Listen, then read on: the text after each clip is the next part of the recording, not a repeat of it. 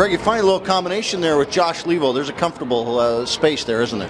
Yeah, we're pretty familiar with each other. We played together earlier on in the season, and Josh is a good player. He's got a great shot, and he's got good size, and he played well tonight. What do you guys do to have success? Is it that's beyond chemistry? I think it's just doing the right things out there, getting pucks to net, moving your feet down low, and just protecting the puck, and good things happen.